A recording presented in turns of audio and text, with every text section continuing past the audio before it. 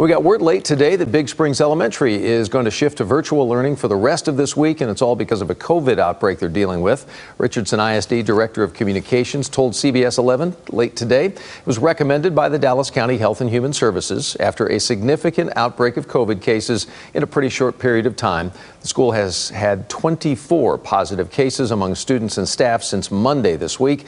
They made today basically a student holiday, which gave teachers a little bit of time to prepare for virtual teaching for tomorrow and Friday. That's their plan. Richardson ISD winter break then starts next week, and students will be off until the new semester starts on the 4th of January.